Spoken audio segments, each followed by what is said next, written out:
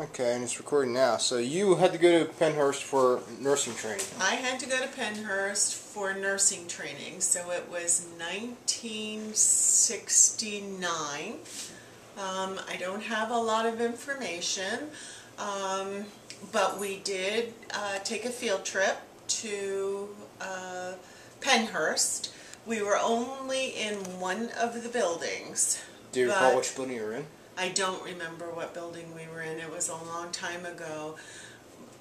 But I guess one of the reasons I don't remember what building I was in was because the place was so shocking to me.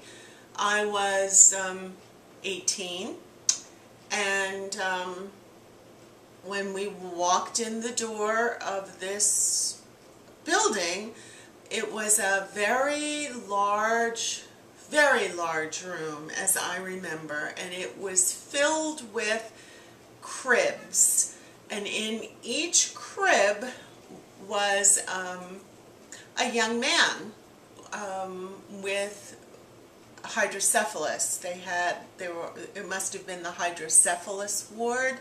They had a lot of most of them had very, very large heads that were so large that it made it impossible for them to sit up or to roll over on their own.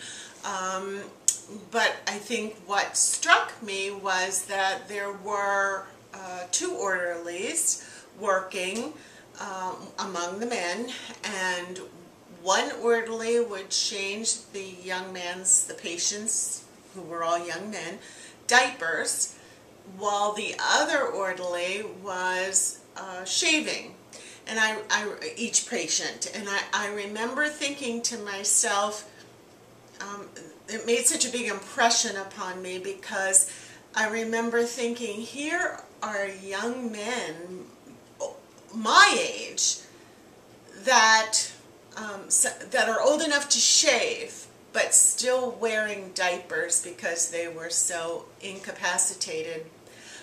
They were all extremely mentally challenged. They really didn't have any recognizable speech, and it was noisy because all of the patients were, I guess, hollering for attention, and it smelled terrible because so many of them were wearing diapers that were either wet or had bowel movements in them.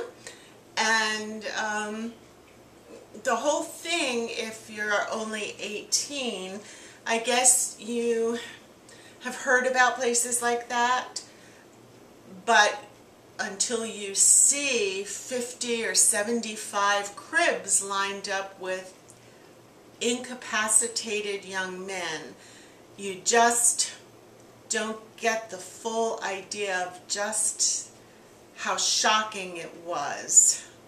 And that's pretty much what I remember about Pennhurst. So it was not a place you'd really want to be? No.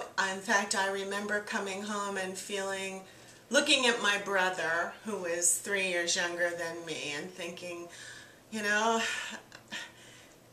except for incredible luck or good fortune, that could have been somebody in my family.